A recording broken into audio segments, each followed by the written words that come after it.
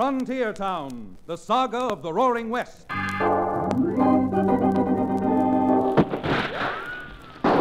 Frontier Town. El Paso, Cheyenne, Calgary, Tombstone. Frontier Town.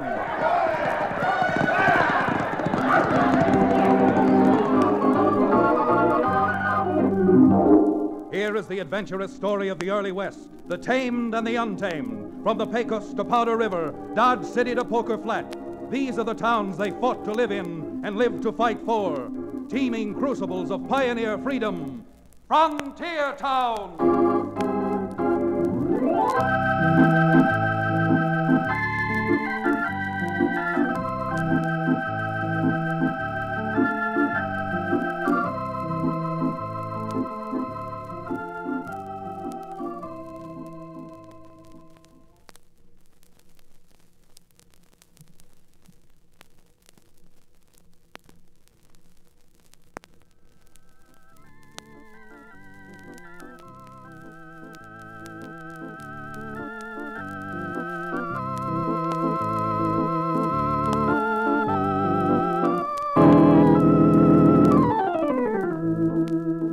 Howdy, I'm Chad Remington, and in Dos Rios, the frontier town I live in, I'm known as a cowtown lawyer.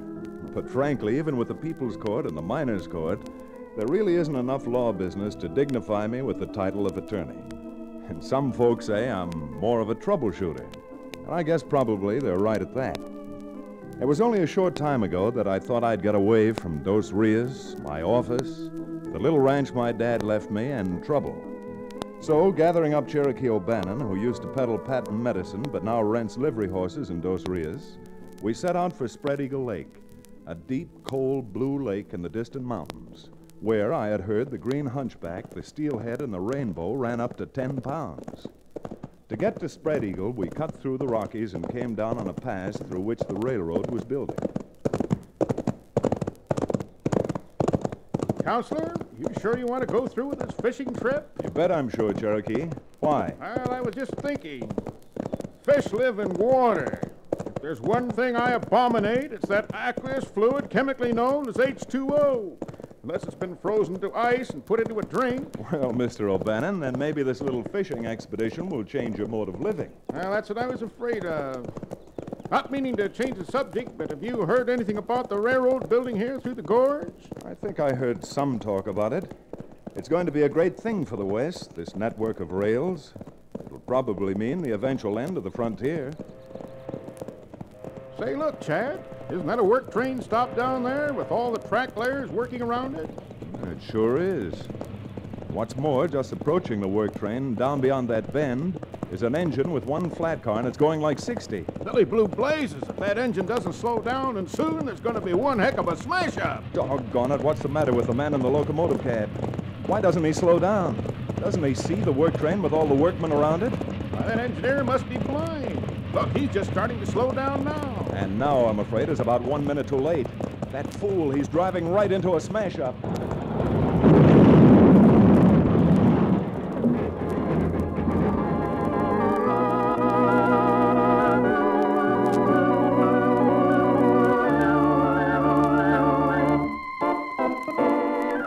I don't believe I ever felt so helpless before.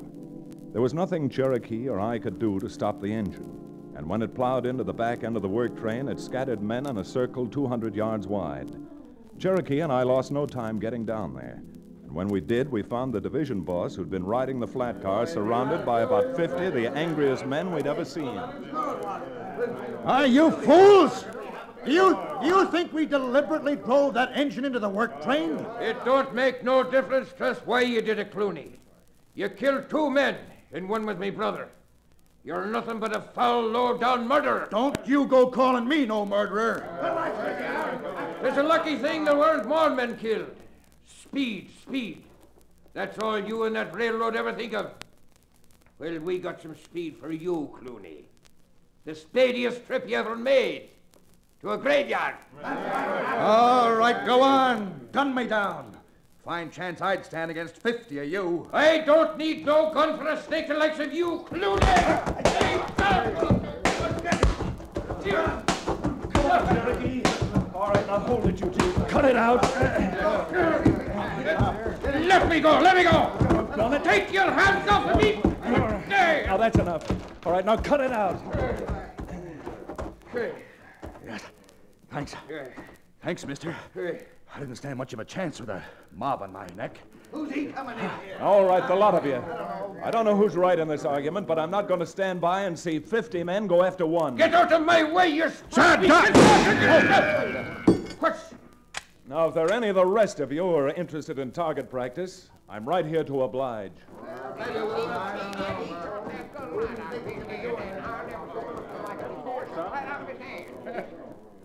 Well, mister, you're sure a handy man to have around. Just handy enough so that I think this railroad I work for might have an awful good job for a gent like you. Well, thanks, but we're sort of on a vacation, heading up towards Spread Eagle Lake. Well, I'm bound up that way myself, so if you'd like to put your horse on that flat car, I'd be glad to give you a lift. On the way, maybe we could do a little talking.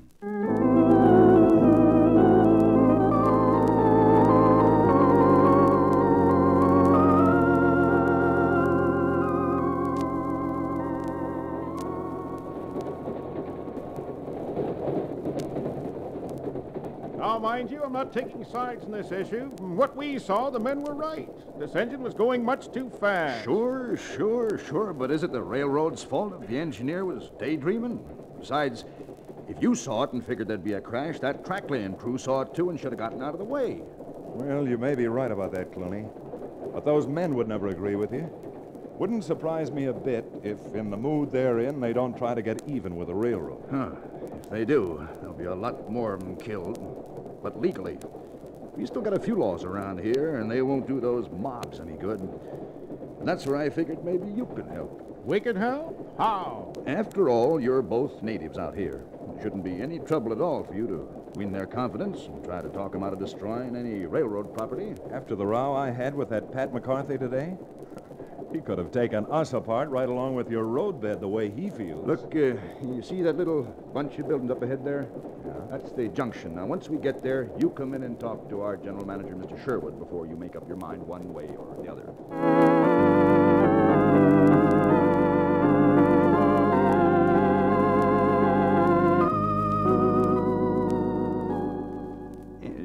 Don't you see, Sherwood?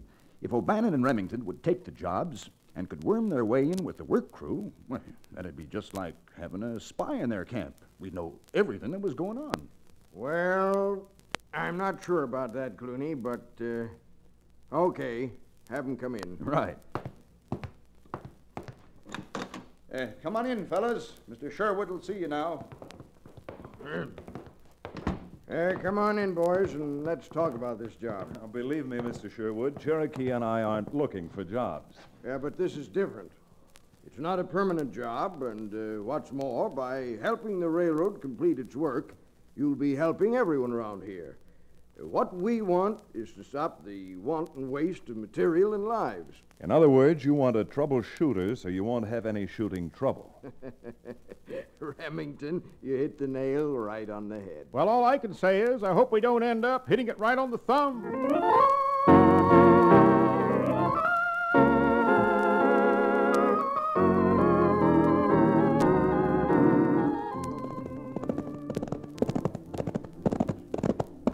I wish you'd stop looking so glum, Cherokee. We can make enough in a few weeks on this job to pay for 2 months' vacation. Then you can hunt and fish to your heart's content. As far as I'm concerned, working for the railroad, we're hunting and fishing right now. Fishing for information and hunting for trouble. Well, you may be right at that. And if the first piece of information we got is right, that hot-headed Irishman, Pat McCarthy, lives just across this next hill in one of those little shacks. And if we can talk some sense into him, since it was his brother who was killed in that crack-up, half the battle should be won. I'm not calling you an optimist, but if you think that Irishman is going to forgive and forget so soon, you simply don't understand. Now, what the dickens? Better hold it, gentlemen. Because the only way the next shot's going past you is after it goes clean through you. By the Ides of March, Chad, it's a red-headed girl. Not that your lives are so much. But if you set any value on them, then get out of here before Just a minute, young lady. I came up here to see a man by the name of Pat McCarthy on business. The only business he'd have with you two is to punch holes through you where I leave off. Who in blazes do you think you are? The name's McCarthy, too.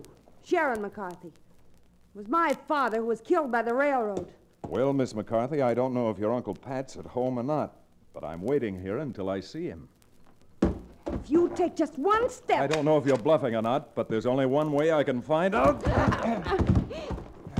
That's it, Chad. Wrestle that gun away from her. If I ever get this barrel to your... Parading pink elephants. That 30-30 slug went right through the brim of my Stetson. Here, Cherokee, just for that, you can hold a rifle. Why don't you leave us alone? You just had a pretty good illustration of why I don't. Now, if everybody who's been working for the railroad has your kind of temper, the road wouldn't have enough flat cars to hold all the coffins to get them out of here. She's as much of a cantankerous catamount as her uncle. All right, Sharon. I'll take care of these two spalpeens myself. Oh, howdy, McCarthy. Don't you go howdying me.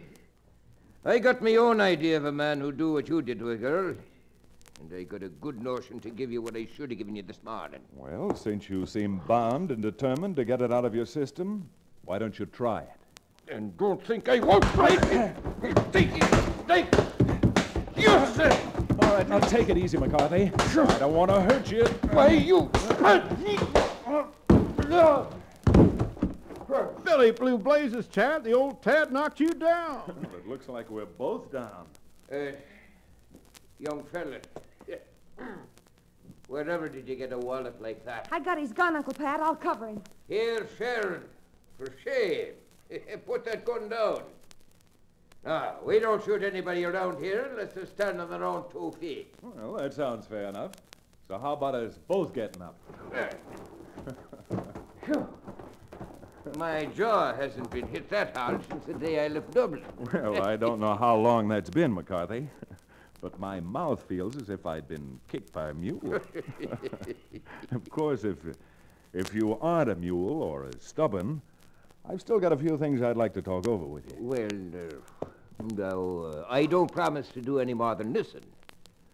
But if you try to pull anything on me, by the Blarney Stone, I'll fill your hide so full of holes that when they lower you into your coffin, you'll wheeze like an accordion. No, come on.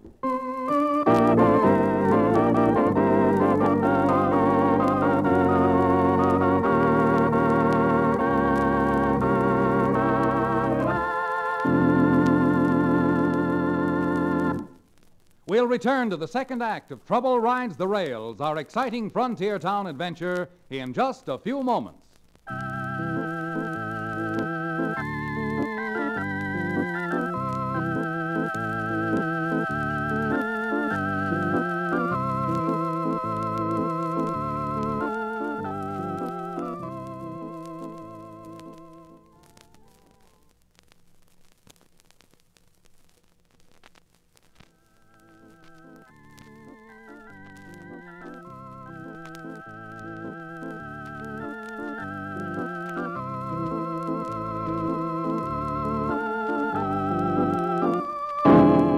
And now, Frontier Town.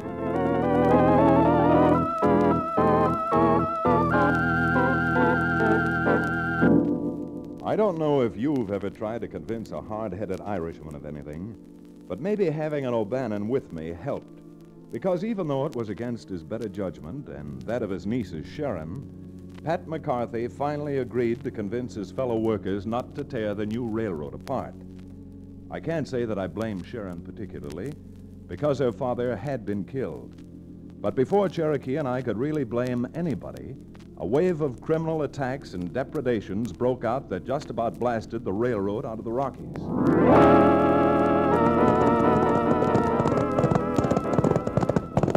There she comes, boys. That's the mail flyer. Come on now, let's get her.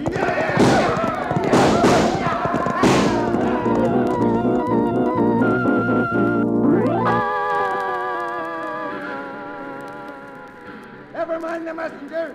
Let's blow that express car straight.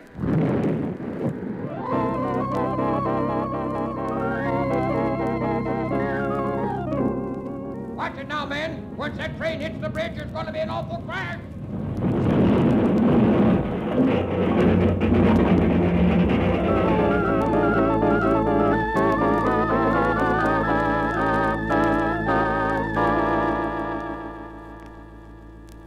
Now, wait a minute, Mr. Sherwood. Before you go flying off the handle, Chad and I are telling you the truth. And I'm telling you both the truth. This railroad is paying you to stop trouble.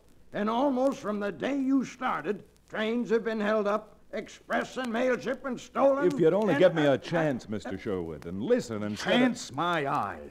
I recommended you to Mr. Sherwood and put you on the payroll. Now things are worse than they were before. If your only interest is in the payroll, you can forget about it. Oh, so that's the kind of men you are. As soon as the going gets tough, you quit. If you were about 20 years younger, Sherwood, I'd knock those words back down your throat right along with your teeth. But I'm keeping this job as long as you'll let me. And I don't want to be paid for it either. Your hinky-dink little railroad probably needs the money worse now than we do. Well, confound it, we're not getting any place losing our tempers. No, we're certainly not. Not only have you lost your temper, but apparently you've lost your judgment. You mean judgment? Cherokee and I have been with McCarthy and the rest of that track-laying crew ever since you turned the job over to us. And I take my solemn oath that none of them had anything to do with looting or damaging your trains. Well, solemn oath or not, Clooney identified several of them. Saw them with his own eyes. I certainly did. Oh, you did, huh? Maybe you've got a reason of your own for saying that you identified them. Oh, yeah? Well, I got a good reason right now to make mincemeat out of you, Remington. Oh, so? Why? Guilty conscience? Why, I'll guilty conscience you. Clooney, no gunplay. Remington. Why, that's the fastest draw I've ever seen. How did you do it? You knocked Clooney's gun clean out of his hand. Yeah, go on, Sherwood. Why don't you give him a medal? Well, I got a couple of other decorations to hang on him. Working for the same company, Clooney. I hate to do this, but if you've got something on your conscience, maybe this will shake it out.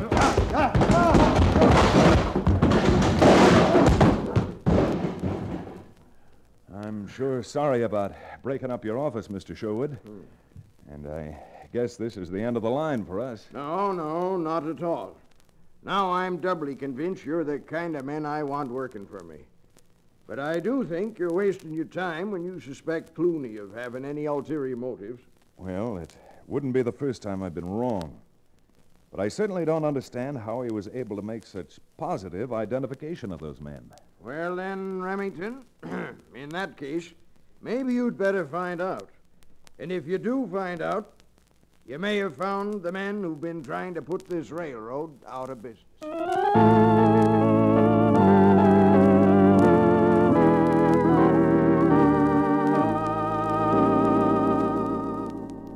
There was only one thing of which I was certain.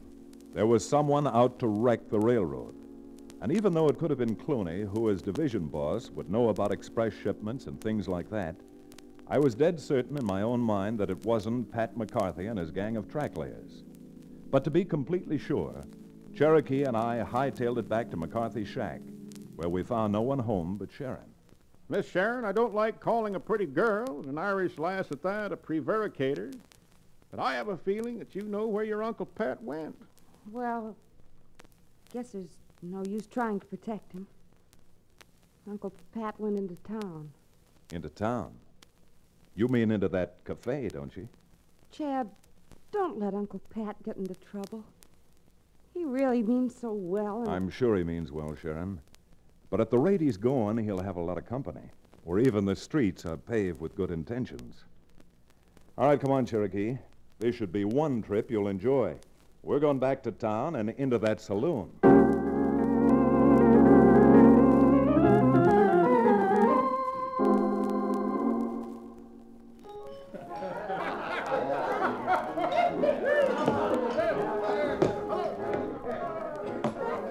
Fill that glass up again, Pat?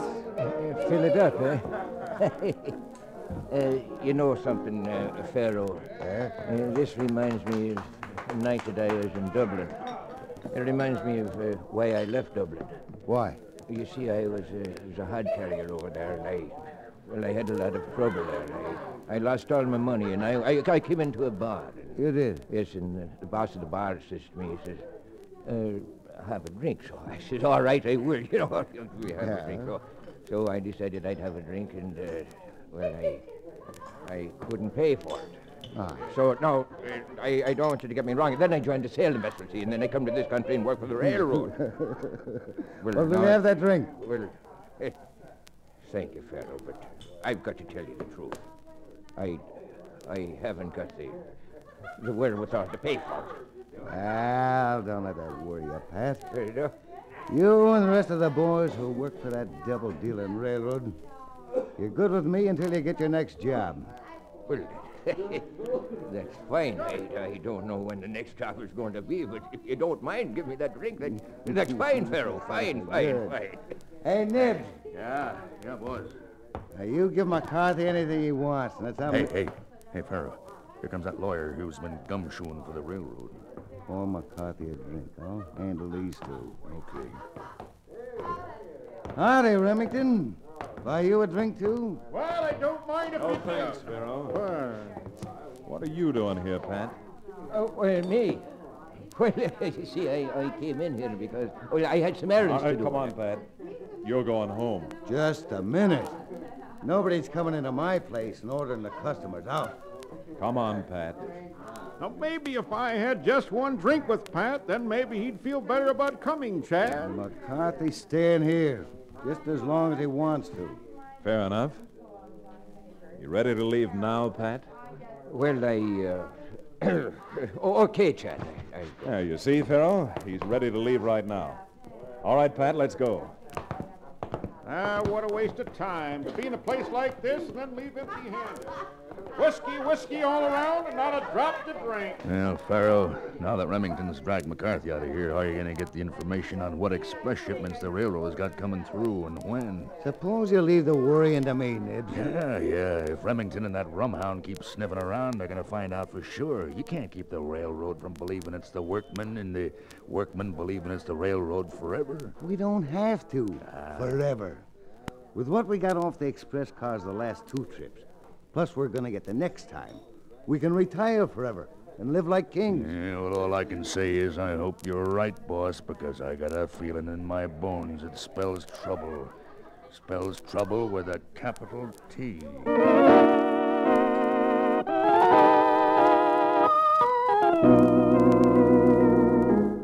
Uncle Pat, you've got to answer Chad's questions. He told you that Clooney claims to have identified us in that last railroad wreck and hold-up. Sharon, you know we had nothing to do with it. Maybe you didn't. Maybe it was Clooney. I don't know. But we've got to find out before the only station the railroad has left is marked Boot Hill. Come on, Pat. As one Irishman to another, tell me. You've been hanging out at that saloon of Pharaoh's a lot, haven't you? He certainly has. And where he got the money for it, I don't know. Well, Pharaoh told me that I didn't have to pay him. You didn't have to pay him in cash. Now, tell the truth, Pat.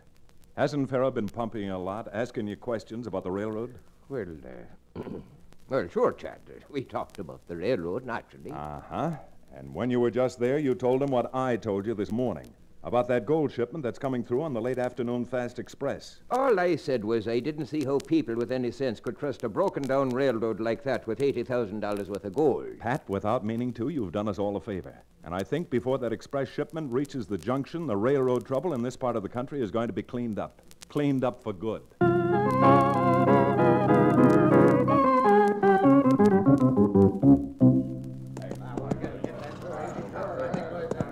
Pat, will you make those men of yours shut up? Here comes the train. Chad, look. There's a big bunch of men on the other side of the gorge, all dressed up like railroad workmen. Well, I'll be hamstrung. Looks like Clooney knew what he was talking about. Why, those filthy sidewinders. No wonder the railroad company thought it was us. All right, get your guns out, men. All right, good. As soon as they make for break for it, we're ending this once and for all. Okay, boys, now ride. And be careful with your shots. We want to take as many as we can alive.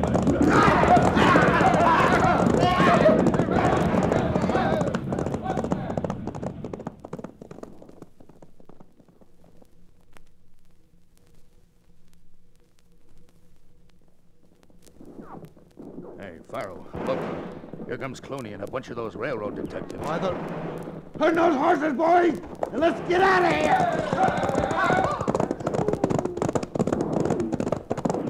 Pharaoh.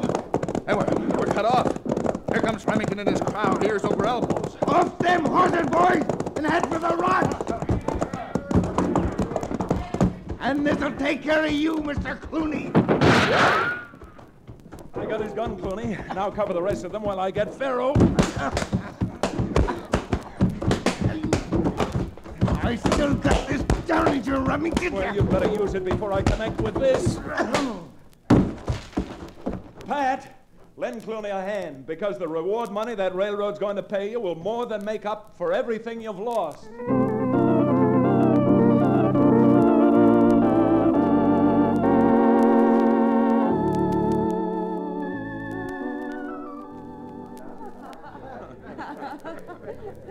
Oh, well, Remington, I'll forgive you all you did to me, the way you rounded up those crooks for us. Hey, Mr. Sherwood? We certainly will, Clooney. And speaking on behalf of the railroad, we certainly made a good deal when we hired Remington and O'Bannon. Oh, that reminds me. Where is Cherokee? Well, after all he did and the thirst he developed, I gave him the money to go down and buy a bottle of whiskey. Oh, well, now, Mr. Sherwood. Oh, that was mighty nice of you. Yeah, except that Cherokee got so excited he dropped the bottle and it spilled all over the wooden floor. Oh, that poor man. He's probably sick about it. Well, he has gone to the doctor's. But he'll be all right as soon as the doctor's gotten all the splinters out of his tongue.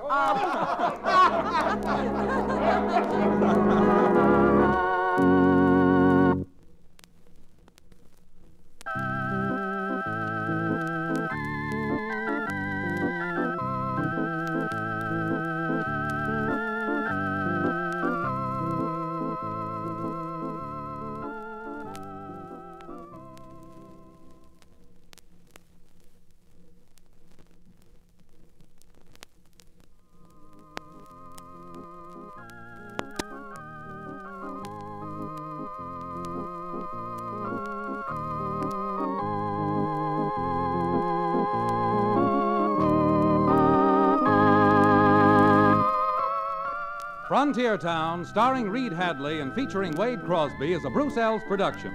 Story and direction by Paul Franklin. Music written and played by Ivan Ditmars. Be sure to be with us again, same time next week, for another fine action-adventure story with your favorite young Western star, Reed Hadley. And now this is Bill Foreman telling you that Frontier Town comes to you from Hollywood.